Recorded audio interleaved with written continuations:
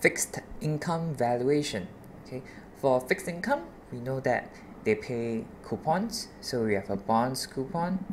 Okay, bonds coupon is interest on its face value, okay, of the bond, and this interest represents the cost of borrowing to the bond issuer.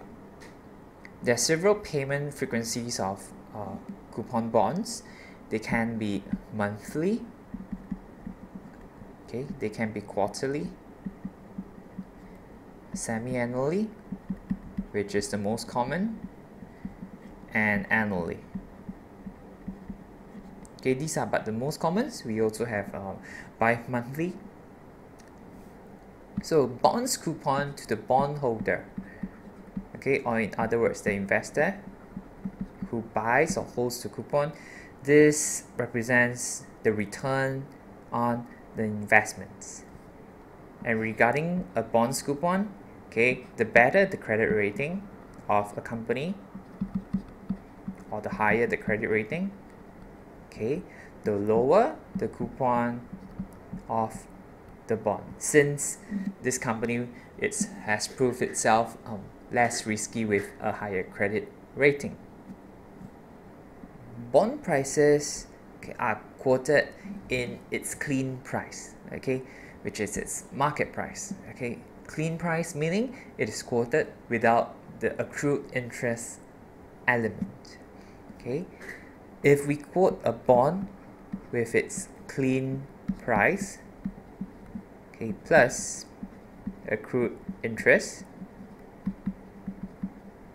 we call that the dirty price. So the dirty price is the current market price of the bond, or the clean price, plus any interest that it has accrued. Okay, so what is accrued interest? Okay, accrued interest is the amount of interest earned and not yet paid to a bondholder. For example, if we have this timeline of a bond being shown and each of the markings represent coupon dates, okay, now for example, let's say at this particular date, all right, at this particular date the bond is being sold to another holder, okay, which means actually this portion of the bond, okay, is actually the interest earned by the previous bondholder, the old bondholder, and which the old bondholder is entitled to. Only from this point onwards, the new bondholder is entitled to it. So we call this portion as the accrued interest. Okay, this portion over here is the accrued interest. We come to the concept of bond yields. Now, what is a bond yield? All right, it's simply the return an investor would earn if he holds the bond to maturity. Okay, the return. Now, having said this, a bond coupon doesn't necessarily equate to the yield. Okay, although an investor will get a coupon on the bond, this coupon might not necessarily mean that this is the actual yield an investor would have. We will show this relationship later on soon. Price yield relationship. Now, if a bond's market price equals the par value of a bond, okay, for example, the par value of a bond might be $1,000, and the bond's current market price or current price, it's also $1,000. Now that means the coupon will be equal to the yield. Okay, as mentioned, the yield is simply the return that an investor will enjoy if he holds the bond to maturity. Okay, so if market price equals to par, coupon will be equal to yield. Now let's say, however, if the bond price decreases, let's say to $800, okay, that means the coupon rate is actually less than the yield.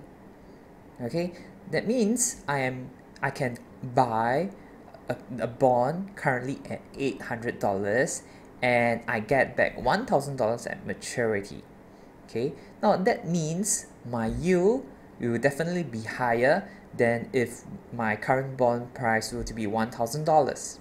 Okay, that means although my coupon rate has stayed the same, I'll still be getting the same amount of coupons, okay, but my yield, because I'm paying a discount over here, okay, I'm actually paying a discount, that means I actually enjoy a higher rate of return, meaning a higher yield. So the yield will be more than the coupon rate if the bond price decreases.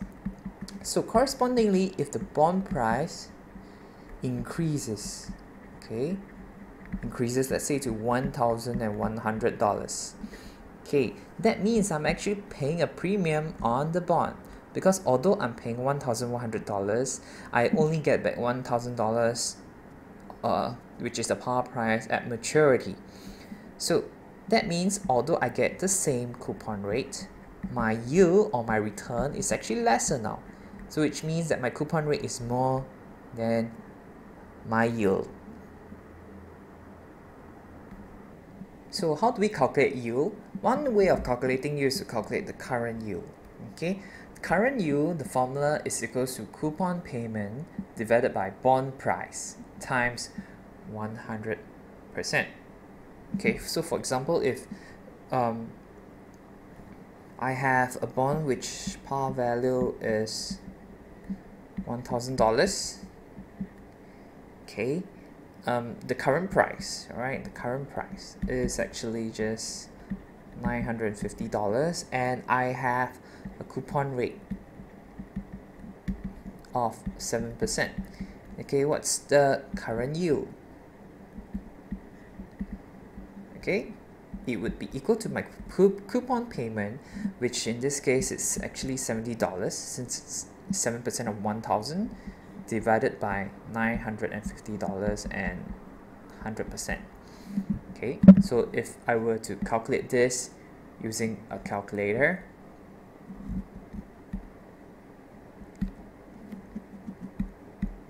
okay, 70 divided by 950 times 100, I would get a current yield of 7.37%. Okay, but if you can imagine, if my current price is 1,000, okay, if my current price is 1,000, it would just be 70 divided by 1,000 times 100%, which would just give me 7%. So in this case, my yield is equal to my coupon rate. But if I have a bond which is sold at a discount, which is $950, my current yield is higher than my coupon rate.